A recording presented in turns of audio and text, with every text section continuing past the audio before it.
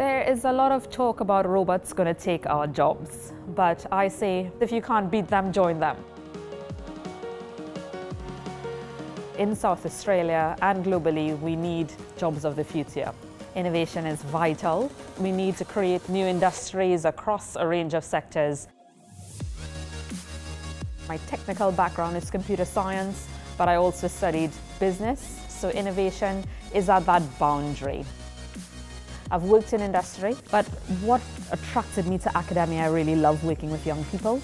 I've seen students grow in confidence and be employable. There are so many exciting things happening in South Australia, from space to defence, opportunities around renewables and advanced manufacturing. The $90 billion Naval shipbuilding program is a once-in-a-generation opportunity for the state, and we could use advanced robotics to make manufacturing more cost-effective and assist the workplace in reducing heavy lifting, repetitive work, improving safety, quality, but also importantly, what humans think about it.